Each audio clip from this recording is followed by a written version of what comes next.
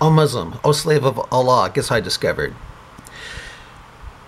If Muhammad was telling the truth that meat decays or spoils due to the Israelis being, you know, I'll show it to you. I'll show it to you. This is from Bukhari, Sahih Bukhari, and Sahih means sound Bukhari. So if you're a Sunni Muslim, you gotta believe it. It says here.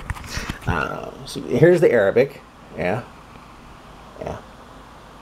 See Bukhari. Narrated by Abu Hurairah. Yeah.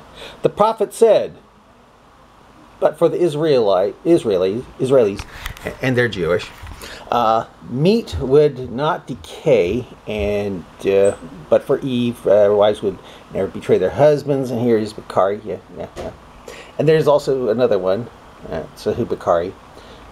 The Prophet said, were it not for the Bana Israel means children of Israel, meat would not decay. Here's it.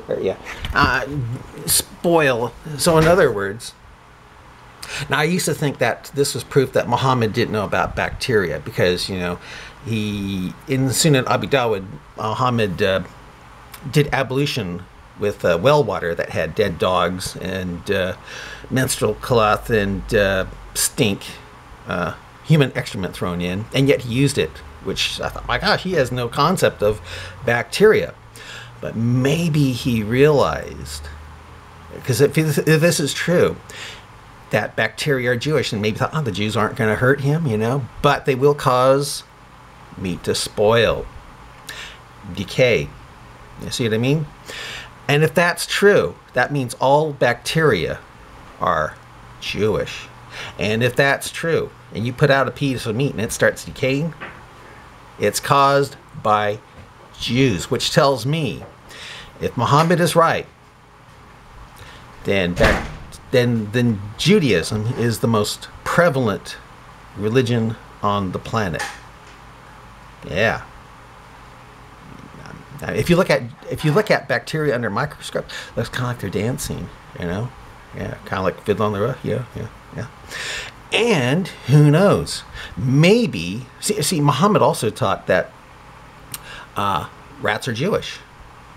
So apparently, Jews evolved from rats, thanks to Allah transforming Jews into rats. And you think, oh, he didn't do that. Well, I tell you what, that's also Sahih hadith that has Allah transforming rats and transforming Jews into rats. And the Quran says that Allah transformed Jews into apes and pigs for fishing on the Sabbath.